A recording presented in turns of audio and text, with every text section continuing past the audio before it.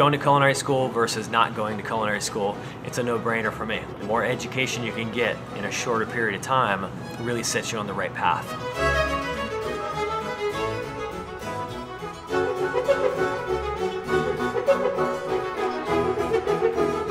You learn what it usually takes years to learn in the trade. You can learn what it takes years to learn in a day-to-day job in a matter of months. Louisiana Culinary Institute gave me a lot of experience in learning basics and learning tools I needed to start my career and to move forward. I think the facility here is state-of-the-art. You know, it's cutting edge. It has a lot of really great equipment. And this place is just beautiful.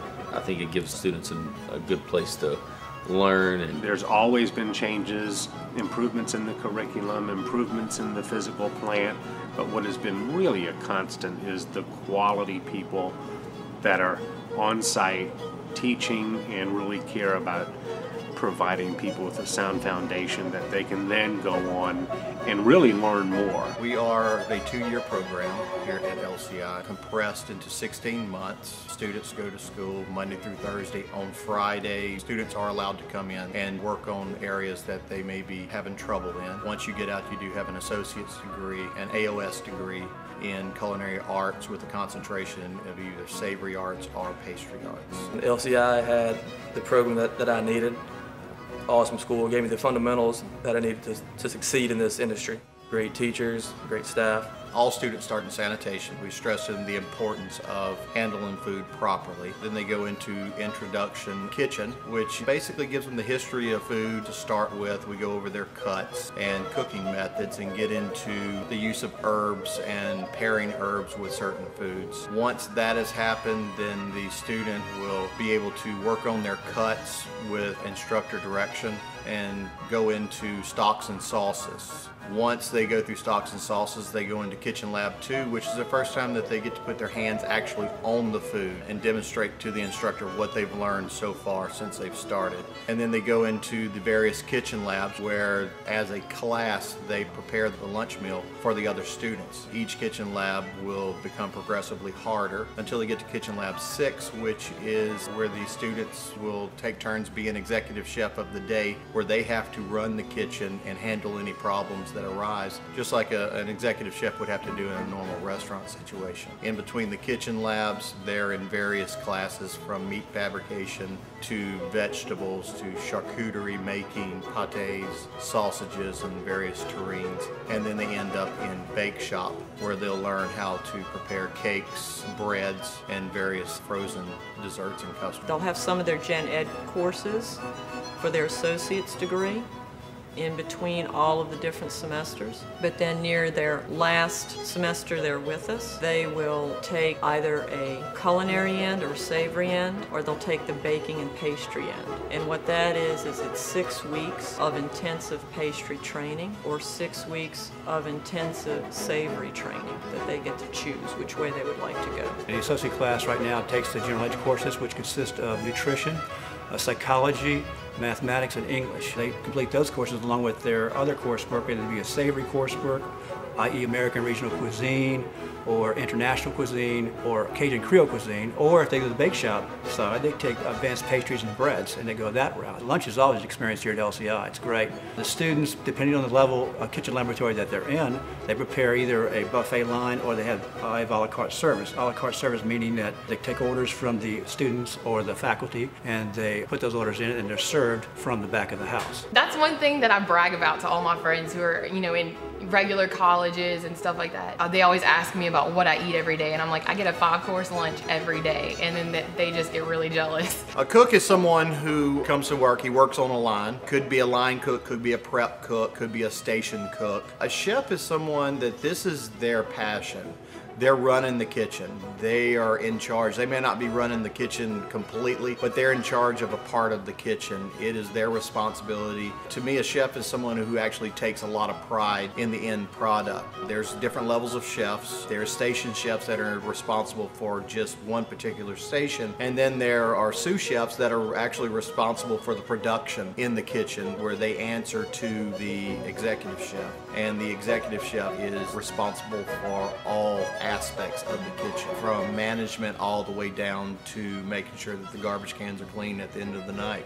A chef is a manager. A chef has, responsibilities from the time he wakes up in the morning until the time he goes to sleep. A chef is not only worrying about how good the food cooks, but how fresh it is, how his purveyors are treating him, whether everything is coming in as he had requested, basically keeping track of his labor costs, his food costs, and the overall perception of his menu, which is critical. They're not learning just to cook here.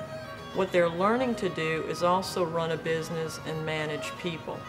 So to just cook recipes, you wouldn't have to come to this school. But if you want to understand how to be a leader in the industry, we'll give you those tools to be a leader. The training I got here brought me to the level of going from a dishwasher when I started here and a salad guy to running a restaurant, just from your knife skills to factoring food costs, which is huge. When you get into an executive chef position, you have to learn how to budget, you have to learn how to use money, and those are the things that no one teaches you other than here. I researched quite a few schools, and they were the ones that seemed to have the most comprehensive program and attention for each student. Like the student to teacher ratio is a lot lower than a lot of the others I've seen. I mean, now that I've been here for a little while, I know that you get a lot of personal attention from all the faculty. I mean, we all know each other by name, and we like to have a good time too. Learning in Louisiana when it comes to food, there's so many different cultures and influences in the food here, and there's so much that Louisiana has to offer that once you have Louisiana Culinary Institute on your resume, saying that you know how to cook Louisiana style food, not only that, classic French styles and other influences, once you have that on your resume, you can go anywhere. Louisiana's one of the only places where you're going to have a really unique cuisine in this country. There are some other regional cuisines, but not to the degree of where you have Cajun and Creole food, and that's going to provide you with a unique culinary education that other schools wouldn't touch on. Just from, hearing the instructors talk about, where they used to work or certain situations that they were in that's not in the textbook. They all come from different areas and different backgrounds, and they all come from different jobs. And some of them have worked fine dining, and then there's some who have worked catering. So you're getting every aspect of the food industry in one building. Every day we learn something new, whether it's from our fellow students or the instructors. Not only are you learning from the professional, the head chef of the class, but you're also learning from the person that's sitting right next to you, telling you about, what they did at the bakery. And we have people here that's been in the restaurant business for years and decided to come back to school. We have young people that's straight out of school, but I learned so much from because what their families taught them, or trading secrets. You never really tried to do this. I mean, everyone at the school was really nice, and I just felt welcome. It kind of felt like home. We have a charcuterie class where we have a couple of smokers. We produce sausage and different types of smoked products, and we also have a Cajun microwave. It's similar to an oven, but it heats from the top, and it's used for the couchon de legs, for roasting whole pigs. We have an herb garden in the back, and we're growing assorted vegetables, tomatoes, cucumbers, different kinds of peppers. We'll have all different types of restaurant owners come in once or twice a week, always looking for someone to help out in any area in the kitchen, and we recommend that they go ahead and work at one of those jobs in any of those positions. It's going to help because class is Monday through Thursday. We leave Friday, Saturday, and Sunday open for the opportunity to go ahead and learn everything that you're being taught here, apply it to your job.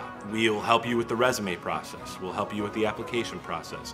We'll help you get those letters of recommendation. I will contact the different types of restaurants that you're into, anywhere across the state, anywhere across the world. My ultimate goal is to get you a career. I think that Louisiana Culinary Institute really prepares their students very well for a real-world environment. I wouldn't mind waking up every day and doing this for the rest of my life because it makes me happy, and you want to do something that you excel in, and you want to do something that you're proud to grow in and that you're proud to explore in. So, I mean, with food, everybody's got to eat.